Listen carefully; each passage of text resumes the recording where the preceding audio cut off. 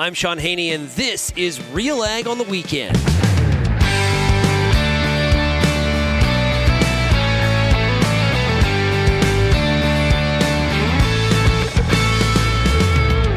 Let's get real and get connected with the week that was in Canadian agriculture. RealAg on the Weekend starts now. Welcome, everybody, to RealAg on the Weekend. I'm your host, Sean Haney. It's a pleasure to be with you here again on this Saturday. Really looking forward to wrapping up the week that was. We've got two big conversations for you. Very timely, I guess. And topics that I know that are probably on your mind and you've been thinking about.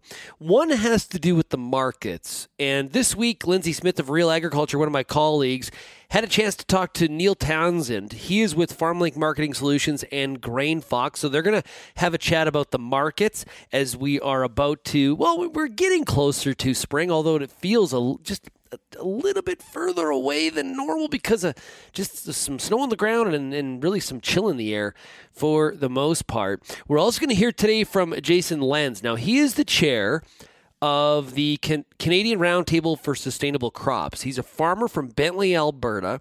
Now, you remember going back a few years, responsible grain, the code of practice, it got a pretty... There was a big debate about it. I was going to say a negative reaction, but there were some farmers that were for it, and there were a lot that were very concerned about the prescriptive nature of what that code of practice would entail and how much of it was a dictation of you shall do this versus recognizing a lot of the good work that farmers were already doing.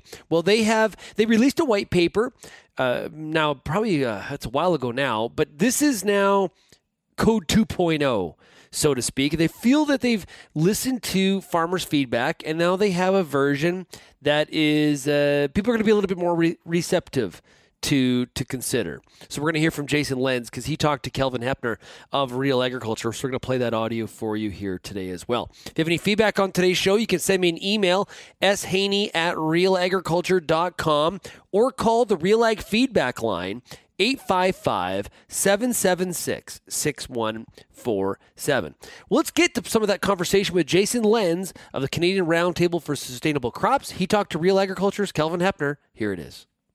So there was certainly a lot of feedback and discussion, debate about that original Code of Practice proposal, that draft a couple of years ago. Where is this initiative at when it comes to the Canadian Roundtable for Sustainable Crops and what you're working toward for the grain sector? Yeah, well, it's certainly been a long go here in getting something developed here, Kelvin, and the Canadian Roundtable for Sustainable Crops and all of our members there have really, we really focused on making sure that we're listening to all the feedback that we've gotten from farmers, right from that first draft of the code through to now, where we've engaged with farmers again, and more importantly, farm grower organizations and different organizations across the country over this last year in, getting some feedback on what the redraft of the first responsible grain document looked like. And we've come a long ways for sure. Going back to the fall of 2020 where the white paper was developed, and the white paper was really what we call the why document, as far as the reasons why industry and farm groups see the need to have something like this in place for our crop industry in Canada. And since that was consulted on and people had a good chance to look at that white paper, that's really where things flipped, and there's a much better appreciation and understanding why our industry needs something like this. And it's only been ramped up since then, not only by our government, but by our grain customers and consumers from around the world. And that's Canada cannot fall behind in having something in place for our crop sector. And that's where CRSE fits in. And we feel like we have brought farmers along the way with us to make sure we have something at the end of the day that makes sense to them and is something that is usable for our industry for years to come. Can you expand on that, Jason? The why of why the roundtable is working towards this for the grain sector, what the reason is behind this from a high level? I know there might be people listening who recall hearing about responsible grain, but it's been a few years now. What the idea is behind this, the big picture goal? Yeah, well, the white paper was something that came out of the first draft of responsible grain. As far as, there was probably a misstep by the CRSC in that we should have provided farmers and our crop sector with that document saying, here's what we're hearing from our international customers, even from our domestic grain exporters and consumers here, both in Canada and throughout the world, as far as, they're asking questions about how Canada is growing these high quality crops that we do. It doesn't matter if it's our high quality CWRS wheat or our canola or malt barley, our pulses. When we have people in the industry that go out to sell these commodities on trade missions and otherwise, that's the first question that they're getting is how is Canada doing it? And we all know, in particular as farmers, that we're able to provide this highest quality commodities. It's based on our environment, our growing season. It's based on the farm management practice that we're doing, including things like no-till and the other one is really the genetics that we have here in Canada, and doesn't matter what crop type. We know that we have some of the world-leading genetics for our cereal crops and our canola and pulses. So that's really what the white paper was about, is explaining to farmers in our industry that here's what industry and farm groups are seeing, that here's the reason why we have to come up with something so we can tell our story. And a big part of our first round of consultations we heard from farmers is the tone of the first draft was way too prescriptive. We need to do a better job of saying, here's how we're doing it. Here's the real what sustainability looks like in Canada. So how would you say that this version, or what you're working with, or what the goal is to put together here, how is it different from responsible grain than for people that were following the process a couple of years ago? Yeah, well, that's something that the Canadian Roundtable for Sustainable Crops has taken some pride in that we feel that we've really taken the opportunity to consult with farmers, with farm groups, and with our crop industry over this last year and a half in making sure we get this right. The first draft was pretty prescriptive. We admit that we tried to cover all the bases. We were trying to cover the breadth of this country, and that we're in a big country here, and there's a lot of different cropping practices and a lot of different crops and a lot of different regulations that's happening between different provinces here. So the original draft included 7 different modules.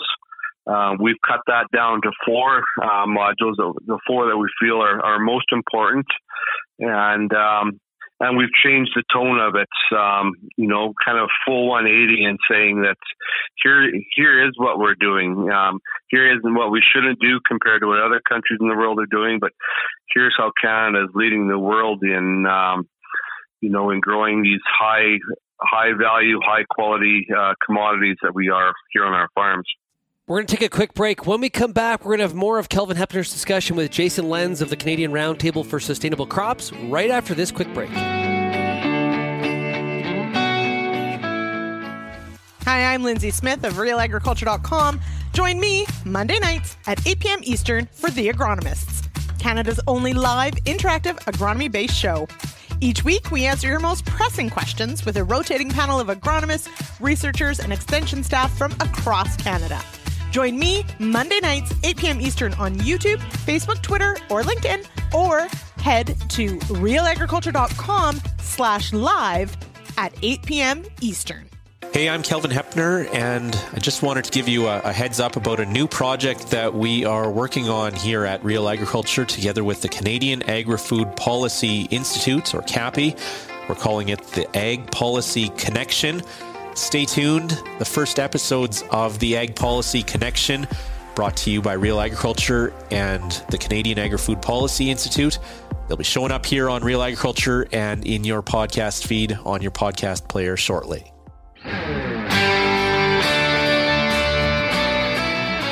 Welcome back to RealAg on the weekend. We've been listening to a discussion that Kelvin Heppner of RealAgriculture had with Jason Lenz. He is the chair of the Canadian Roundtable for Sustainable Crops, talking about Code 2.0 and what this means for the future of a national code of practice in the grain and oilseed sector. Let's hear the rest of the conversation.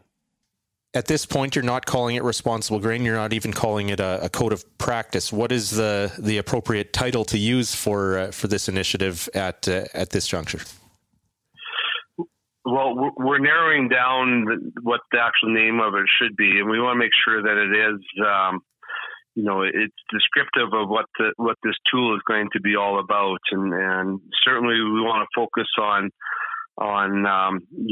all Canadian crops, so and the overall sustainability of our crops. So we've got kind of a short list developed here from a lot of different suggestions from within industry and from farmers, and we want to make sure that it describes what the tool is and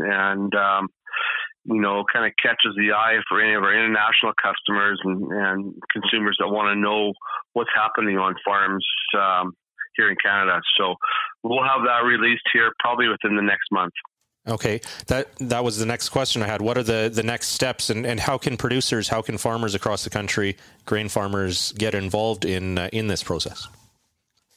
Yeah. So, over the last probably 4 months here, we've really engaged with primarily with our grower organizations and some of our industry organizations in the redraft of what this tool is going to look like. So we've really had farmers engaged across the country.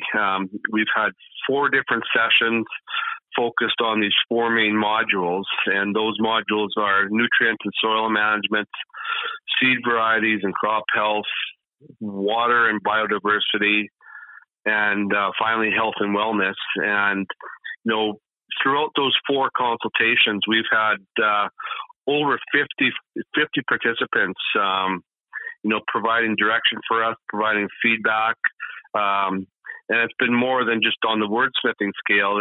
We've done a lot more looking at what the tone of the document should look like and what needs to be included as far as content. And it's really hard to get away from some of the regulations that we are under here in Canada in the different provinces. Those have to be included. But we've really focused on the key messages and what some of those practices are within each module that make sense to a farmer in Alberta, in Manitoba, Ontario, Quebec, and otherwise, because that's part of the design and development of this. Is we're trying to make sure that it fits for all of Canada, and that's a pretty tall task. But we feel we've made significant progress, and a lot of that has to do with the help that we receive from farmers and farm groups that we've consulted with so far. And finally, Kelvin, we do have 2 open sessions coming up shortly to allow any from the general farm public. So, farmers at large that want to continue to be involved in this process. And we have a list of over 600 producers that took part in the original responsible grain consultation. That'll be their opportunity to take a look at what we put together here in the redraft and make sure that they have an opportunity to provide any feedback and really kind of help us. We feel we're at the stage where we're getting really close on that putting some polish on this document, because we have had such a renewed appreciation and understanding for the reasons for doing this. And we want to make sure that we make it available are as transparent as possible to every farmer in Canada. What's the end goal here, Jason, or what does it look like if this goes ahead the way that the Roundtable would like to see it? Is this like 50% of farmers across the country signing up and participating, 70, 100? What does this look like, and what does that mean for, as you say, the marketing and conveying that message about Canadian agriculture? Well, I think that's something that we see as ongoing for sure, Kelvin. This was never viewed as being any sort of mandatory or verifiable tool. This is more that it was intended to be voluntary right from day one. So any farmer that sees value in this and contributing back to the industry will have the ability to say that, yes, I agree with this and would put their name behind it. But I think as we go down the road here and people, once we get the final document out and people can lay their eyes on it and say that, yeah, this is exactly what I do on my farm. And I appreciate the industry putting this together to help tell the story about how I'm growing these crops on my farm. And, I think as farmers, we can all be accused of talking about how great the practices that we're doing and how great a job we're doing on our farm, but this can really be an education piece to help farmers to help explain what they're doing on their farms to even their own families that are maybe a generation or two removed away from the farm. It's definitely going to help our grain industry, our commodity groups that are trying to help us sell and maintain markets across the world. And finally, I think it's something that's, we can use as even consumer facing when we get faced with questions from consumers about some of the practices that we're doing on our farm and why we're doing them. That'll be a big component of it. And finally, with some of the policies that our government is coming out with over the last couple of years, I think this could be used as a very significant educational piece for many in government who maybe haven't spent very much time on a farm in Western Canada or Ontario or even Quebec to say that, yeah, this is the reason why farmers are doing what they're doing to raise these high quality and safe food for our customers. I have to ask you, Jason, there was some funding announced, initial funding to get the project off the ground from the federal government in 2020. Where is the funding for this coming from at this point? Yeah, so that initial funding, Kelvin, we're basically right at the tail end of that funding that was provided in getting this tool developed.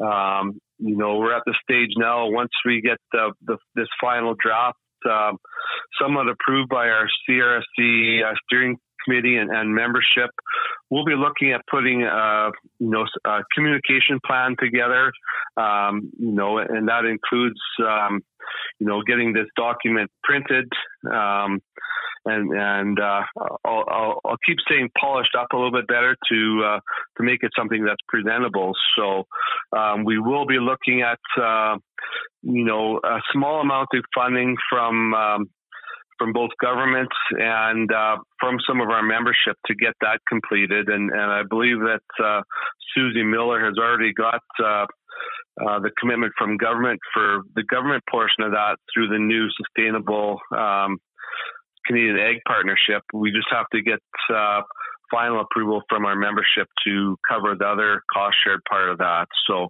it's not a whole lot. It basically is going to cover printing costs and the communication plan. But we feel that that's going to be close to the final steps there. We can say that this project is complete. It's something that we can be proud of, something that farmers across the country can use and be proud of, and it's really going to be that storytelling tool or document that farmers can hold up and say, if you have questions about how and why I'm growing these crops, well, here's what I can show you. That was Real Agriculture's Kelvin Heppner chatting with the chair of the Canadian Roundtable for Sustainable Crops, Jason Lenz. He's a farmer from Bentley, Alberta. Now the feedback will begin, and farmers are going to have a real opportunity to provide that feedback and let this group know how they feel about this new version. I think it's important, though, that your commentary, your feedback is not based on the last version. It is on the current version. So that I think is an important piece of the commentary, to make sure that your thoughts are relevant to the text as currently drafted. So you're going to have definitely an opportunity to do that. I encourage you to participate, whether you think it's a great idea, poor idea, or you're kind of lukewarm to it. It's very important to participate in the process. We'll be right back here on Real Ag on the Weekend right after this. Canola is more than just a pretty face in the prairie landscape. It's a big business, both here and around the world, that requires you to be informed and up to date on everything it takes to grow a successful crop. The Canola School on RealAgriculture.com has an expert library of video resources covering markets, agronomy, and more to help you grow a healthy and profitable canola crop. Visit canolaschool.com today. Brought to you by BASF Canada and Invigor Hybrid Canola. Whether you're seeding, harvesting, or anything in between, the Wheat School on RealAgriculture.com has you covered. Timely agronomic information from industry experts available online anytime. Give your wheat crop a good start and a great finish with the Wheat School on RealAgriculture.com. Brought to you by C&M Seeds, Syngenta Canada, and the Alberta Wheat and Barley Commission.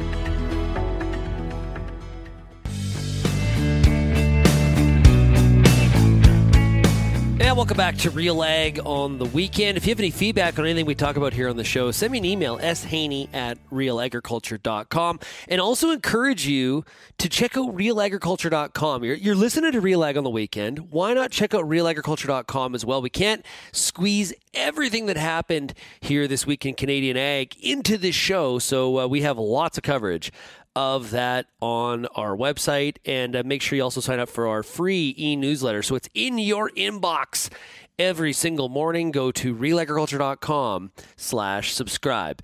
Now we're going to hear about the markets, and I know as we get a little bit closer to seeding and planting time, you're trying to figure what to do with new crop, right? It's on your mind. It's a consideration as you try to manage that margin and your profitability. Hopefully Mother Nature cooperates. What's in your control is how you handle your risk management and your marketing plan.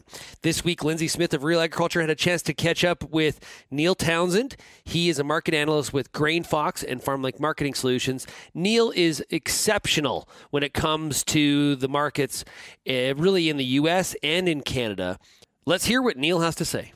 What are the markets telling us about any sort of acreage switching for the immediacy? The main thing the markets are telling us right now is like collectively sort of some bad news for farmers, right? Like the markets have they got to a point, we had a pretty strong market year in terms of prices, and the price signals were pretty positive, for most crops, some crops not as good. And then in the last little while, the major grains and oilseeds have sort of capitulated a little bit and started to sell off. And in the whole environment, because of, the macroeconomic circumstances and the geopolitics, it's just given a little bit more of an air of uncertainty and the potential for volatility. And what, of course, the farmers are fearing and the markets are fearing is sort of a negative volatility. Mm-hmm. Now, if I think about the last, let's say, week, and it seems strange to think it's only been a week, but it has been a tumultuous little while. We've had some major banking issues, not just in North America, but also with Credit Suisse in Europe. We've got, China visiting Russia. Like, there's a lot going on. So is this pullback we've seen in the markets, is that all related, and how? Yeah, again, sometimes, grains and oilseeds, pulses, whatever, they can benefit from the whole idea like, hey, the world has to eat. So they're sort of seen as like a safety asset when, there's so much tumult in the broader market. In this environment where one of the major issues, is inflation, and again, there were some inflation numbers out today in Canada, and the inflation was lower month on month than it was, in the last reading. But, the the area that was stubbornly high remains sort of food, right? So, there is this perception that food is very expensive. Of course, there's a humongous, differential between like, a farm product that's shipped to an elevator or exported in bulk, and then like, something that reaches the grocery store shelf. But definitely there is a perception that, food is still expensive and those commodities are still expensive. So I think in the environment of all this uncertainty and volatility, I mean, people are uncertain, which asset class they want to hold. And I mean, it's really, there's no right answer right now because we don't know, like, is the main concern interest rates because that seems to have capitulated these banks, or is the main interest inflation? And that's sort of, tends to theoretically hurt everybody, right? Mm-hmm. Now there's a bit of good news, bit of not so good news. I'm not going to call it bad news, but let's dig into canola a little bit here. Certainly not doing great lately. And so what market drivers are happening here that is pulling canola prices down? Yeah, a lot of the weakness, and I mean, again, some people would say that the weakness is big picture weakness that's bearing down on it, but a lot of the specific weakness in the rapeseed canola market would be coming from Europe. So the European market has been, really beat down, and it's sort of the lead in this situation. And what's happening in Europe is, there's relatively good production potential next year, but there's a lot of cheap canola, or what they call rapeseed, available for import, including like a record crop from Australia, and significant amounts pouring in from Ukraine over the border, like the land border from Ukraine. So the market just started to go down, and again, like rapeseed canola in the European Union occupies a very interesting place. It's not really seen as like a human food there, so. A weakness in crude oil, weakness in sort of the broader market would also have sort of a bearing on it. And we've seen that over the last, couple of weeks as well. Now, of course, the weakness started way before crude oil kind of went in reverse, but all of those things have just meant that it's going down. Now, from a Canadian perspective, I think that the big fear is that, we're going to lose out on export market share because of this abundance of, Australian production. Right. My only comment there was we haven't really seen evidence of that yet. The CGC numbers continue to be fairly strong week on week. The second thing that should be considered is that, Australia has a finite amount of export slots. They don't have a lot of ability to switch them around. And if the market that, we're talking about is seeing like, an aggressive decline in prices, well, that would almost be a market that they wouldn't want to service as much as servicing another one like wheat that has had a bit more stability in it. Mm-hmm. So, I've certainly been hearing, these rumblings of Australia finally having a crop to export and what impact that will have. So certainly it is top of mind. But you do mention wheat. Let's move, if we can. We did get some recent numbers on Russian production. So what do we know there? Yeah, I mean, well, it's good the way you phrase that because you say, what do we know there? And the answer is like, there's a lot of different stories out there. What do we know? This is what we know. Like they have had a very big export program this year. There's two views on their production last year. One view is the USDA, which we usually take as sort of the, the gospel when it comes to crop production and S&Ds and that type of stuff. They've got sort of like a mid-90s number or 93 million ton production. And everybody else, like the Russians themselves and most people in the trade, have 100+ million ton crop. Now, there's some speculation. Some of that 100+ million might be like grain that actually was grown in Ukraine and it's just hitting on the Russian balance sheet by the way they draw the borders nowadays. Who knows? But, the big thing is that they had a big crop and it's allowed them to do like a massive export program. And that program continues today with still sort of like an aggressive tail. Going forward, the Russians themselves and people who are well suited in Russia are talking about an 83 to 85 million ton crop there. So if you take their number of 104, call it, we're talking about, almost a 20% decline. And, if you if you just add it all up, and you'd say that probably their ability to export in 23-24 will not be what it was in 22-23. And I think that bodes very well for Canada with the smaller Russian production, a smaller Ukrainian production, very short crop in Argentina that just happened. There'll be a long tail from Australia, but Australia is kind of staring down the barrel of going into an El Nino. The last time they had an El Nino, their production was 15 million tons. I'm not saying it's going to be 15 million tons in 23-24. Remember, we're talking about their crop that will be planted and harvested sort of in November. But it's probably not going to be in the 35 million plus tons. So I think from a Canadian perspective, wheat market in 23-24, it looks like it's going to be there's going to be strong demand for Canadian wheat, and we might have an export program that, we haven't really seen in the past, like more wheat than we've shipped in many years. We'll have more of Lyndsey's conversation with Neil Townsend of Grainfox right after this quick break. You're listening to Real Ag on the Weekend.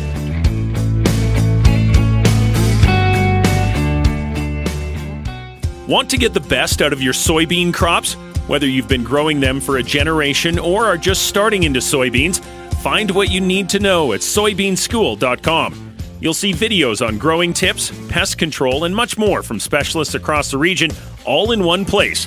Easy for you to access from your desktop, tablet, or mobile phone. Maximize your yields by staying up to date with the Soybean School, presented by BASF, Pride Seeds, and Syngenta Canada. Before you get back in the field this year, spend some time with the Corn School on RealAgriculture.com. Get all the information you need on hybrid selection, planting depth, crop inputs, and more from a wide range of industry experts. A massive library of video content is available on demand when you need it most. Spend your time outside of the field, inside the classroom, with the Corn School on RealAgriculture.com.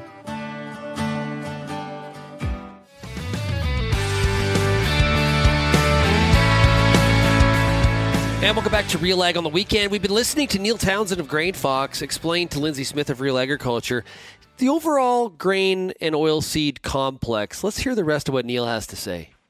You can sometimes you can win by being the smallest loser, right? Yes. So, when we set the prices for grains and oilseeds, we really have to pay attention to what's happening in the United States with the corn and the soybean yield. So if the corn gets that 181.5, which was the USDA outlook number, all of the grains and oilseeds prices are going to struggle because that's going to reset the market because, that would probably project for, the U.S. having ending stocks 2.5 billion bushels or above.